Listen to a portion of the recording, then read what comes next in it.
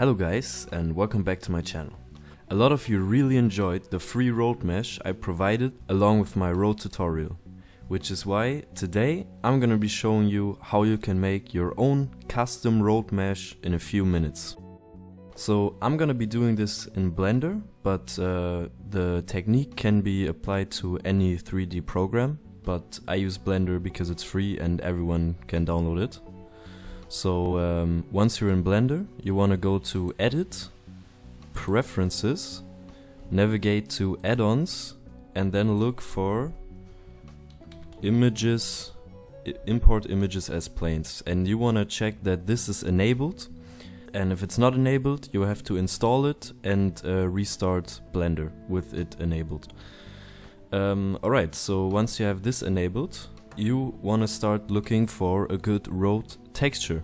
My favorite place to look for textures and materials is ambient CG. We are gonna look for road. And as you can see, you have a lot of different road textures here. Personally, I would recommend you take an asphalt texture and mixing it with one of these like road line textures. I use paint.net to make the textures for the free mesh in the road tutorial. The reason I did this is because if you mix the asphalt texture with the lines texture, it's a lot easier to create variations. And for example, I have the just line texture where it's just a line on the right side. So that's very important if you're doing junctions. However, if you just need a straight road, you can just take one of these textures and skip the next part, where I'm gonna show you how you can blend the asphalt with the road lines. Even if you download the lines texture as a PNG image, it will not come with the alpha channel. So you will have to import not only the color texture, but also the opacity texture, because this is what is gonna give us our alpha channel information. So once you have all these textures imported, the next thing you'll have to do is go to the magic wand and click on the black part of the opacity texture.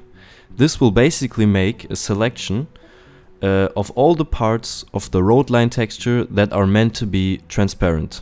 Once you've got the selection, all you have to do is go to the eraser tool, then select the color texture and simply erase all over the image. So all the parts that are not meant to have opacity now become transparent, and you can see the asphalt through it.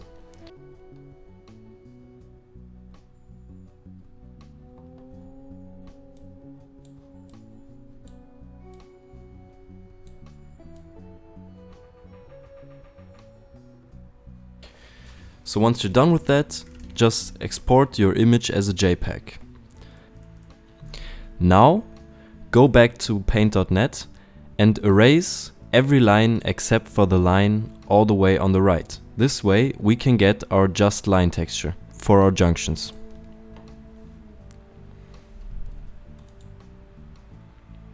Save this as well, and now we can go into Blender.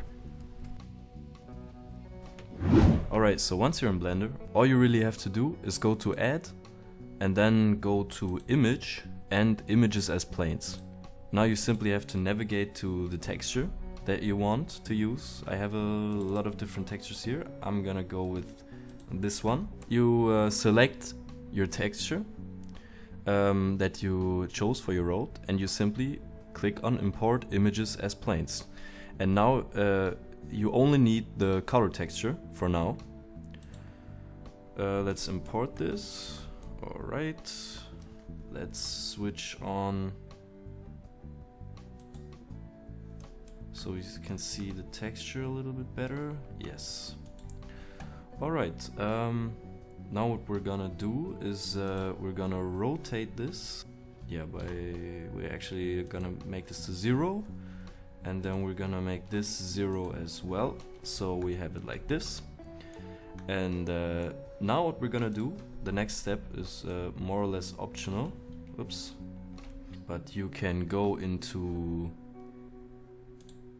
edit mode and add 2 loop cuts around like the edge of the line, I think is a good place for them. So make this approximately like this. And now what you can do, you take these two lines, edges I mean, you take these two edges and you can just move them down like a little bit to help your road blend with the landscape, with the terrain, so you don't have like an edge that goes into a void or something like that. This really makes it a lot easier to blend your road.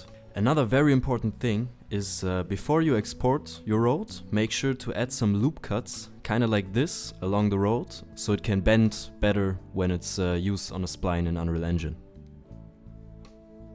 Once you're finished with that, simply go to Export and export as FBX. Alright, so once you're inside Unreal Engine, all you have to do is import your road mesh and the corresponding textures. So you're gonna go to Import to Game,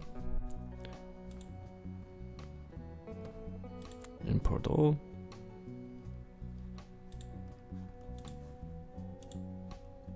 next let's import the textures. So now that we got everything we need imported, you can see that Unreal Engine automatically created a material for the road mesh. So we're just gonna double click it,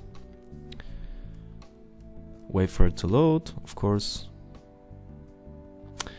Alright, so here we've got our road material, but it's still missing some data, and we're just gonna add that. So we're gonna select everything except for the color, and we're just gonna drag it in here. Of course, if you used a different asphalt texture, you have to get the data from the different asphalt texture, of course.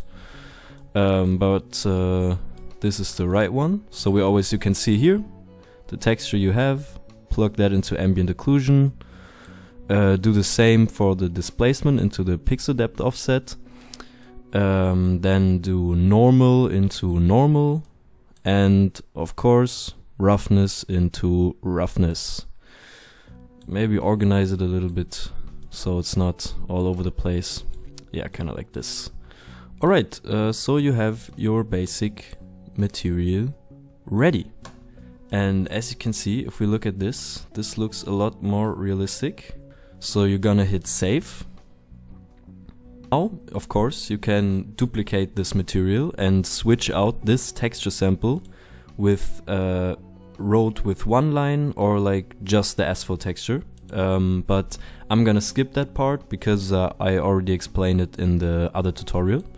So we're just gonna go ahead and start building a little road to show you it works. So we're gonna go to landscape, go to manage, to splines, and then start control clicking and start drawing some basic splines. Go here, select all segments, go to spline meshes, add element, and then look for your road, new road for tutorial in this case. As usual, the orientation is a little wonky. Yeah, I think this is right. Yeah. All right. I think it's still loading the texture. Disable scale to width because you want to